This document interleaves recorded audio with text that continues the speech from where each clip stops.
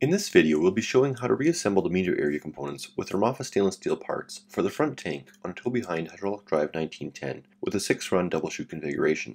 You'll notice the center and rear tanks have already been completed. Also refer to our previous video where we showed the disassembly of the meter area. To get started, open your stainless steel hardware kit so you can determine which bolts are intended for each aspect.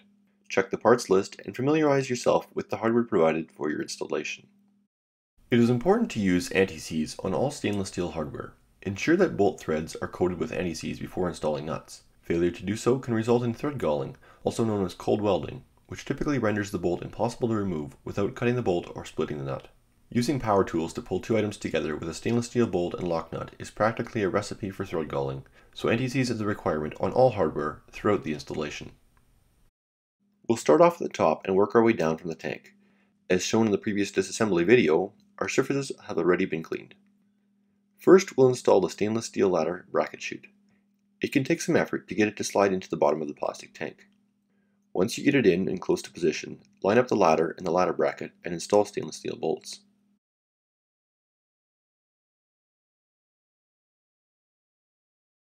Next, apply fluid film and install the foam isolator gasket.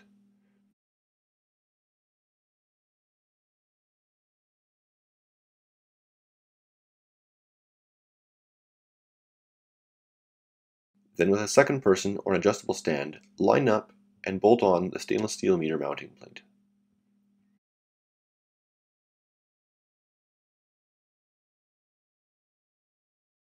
You may wish to use clamps to assist in compressing the foam isolator gasket until you have the mounting plate firmly attached to the frame.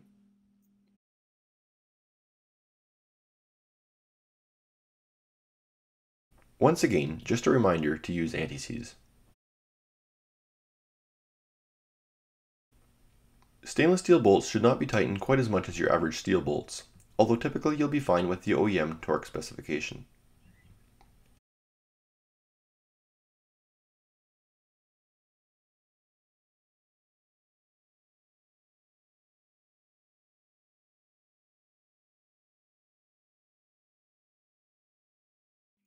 Next, from inside the tank, we'll tighten the lower ladder bolts. While we're at it, we'll replace the upper ladder bolts with stainless steel ones. Now we'll prepare our new Romafa stainless steel meter housing for installation. Clean off and collect the parts you'll need for this segment. Install a new stainless steel spring pin in the end of the agitator shaft. Insert the shaft into the meter housing as shown, and slide on the plastic agitators.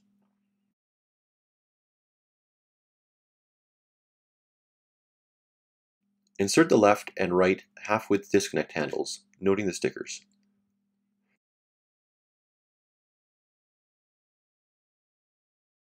Line up the holes in the agitators and shaft, and replace the clip pins to hold them in place.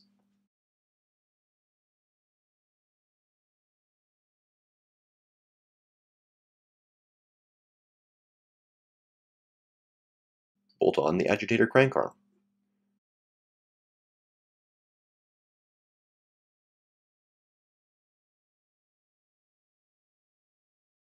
Place the meter drive engagement sprocket on the short shaft and fasten it with the spring pin. Insert this shaft into the meter housing and have a second person hold it, or place something against it so that you can slide the sprocket and sprocket key onto the shaft and fasten the set screw without the shaft sliding back into the meter housing. No washer is required between the high-density plastic housing and the gear sprocket. The sprocket should spin freely. Position and adhere the 1-inch foam gasket on the top of the meter housing. Do not remove the adhesive backing on the upper side. Now we will install spacer nuts as shown in order to provide proper space for the foam gasket.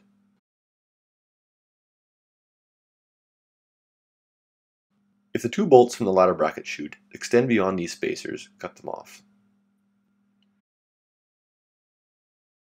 Next, lift the meter housing into position and fasten the nuts to hold it in place. Note that we intentionally did not remove the adhesive backing from the foam gasket, as this is not required or recommended anymore.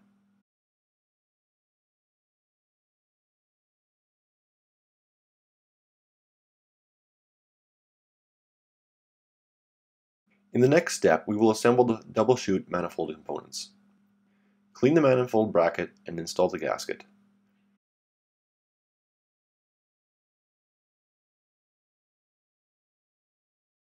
If the latch bolts do not fit easily through the punched holes, you may wish to remove a small amount of steel with a 5/32 drill bit. Fasten the latches to the bracket with the supplied stainless steel bolts. Next, we will take the plastic manifold components that we have washed and will be reusing with this installation. Line them up with the bracket mounting holes in the same orientation as they were removed from the original manifold bracket. Most of these parts will clip together.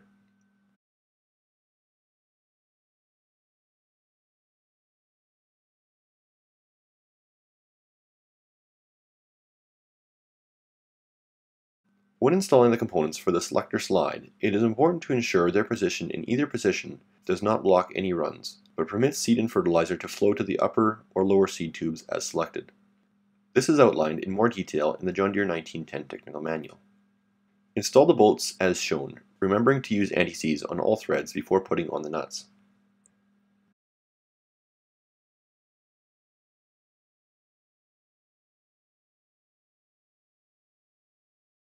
Don't forget to install the calibration bag tabs during this step, as shown.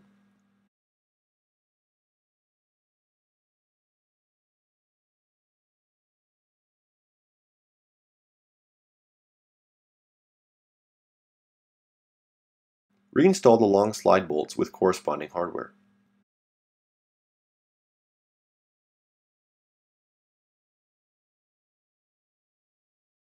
These nuts should be snugged up so there is no play in the slide mechanism, but should not exceed 10 inch-pounds. Install the center cover plate. This part will be sized according to how many runs your air seeder has. In this case we have 6 runs, but we would select a narrower cover plate if we had 8 runs. Use care not to damage plastic components or overly compress gaskets, and in most cases bolts can just be snugged up, or for some harder to reach areas, just made wrench tight.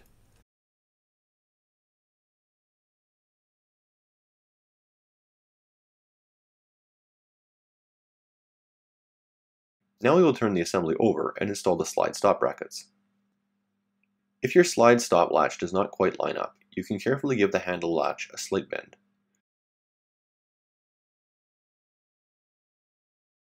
With the slide pushed in, you should have a 1-inch gap on each side respectively. With it in these positions, tighten the bolts on the slide stops on each side of the manifold.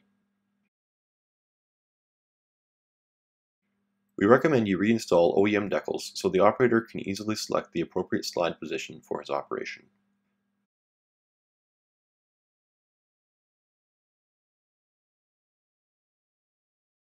Clean off the upper side of the manifold bracket and line up and apply the adhesive gasket.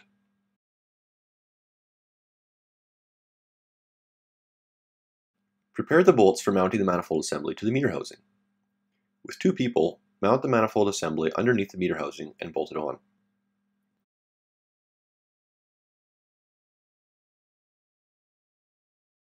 Next, we'll assemble the bottom cover plate. The side with the 2 large holes will be opposite the chain drive. With it positioned as such, mount the plastic inserts with the raised protrusion facing the rear. These will line up with a notch in the manifolds. Do not tighten the screws yet, we want the inserts slightly loose so they will seat properly in the manifold. Now we can install OEM decals indicating the direction of airflow to avoid having anyone try to install it backwards in the future. Next, install the bottom cover plate and tighten the screws. Now we will turn our attention to mounting the hydraulic drive motor. Remove the lower bolt as shown. Place the side mount hydraulic motor mounting bracket onto the meter housing and replace the bolt just removed with a longer one provided.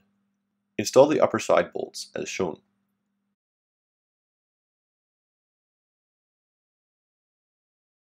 Next we will pre-drill into the plastic to install screws to further secure the mounting plate to the meter housing. A 13/64 drill bit seems to work well.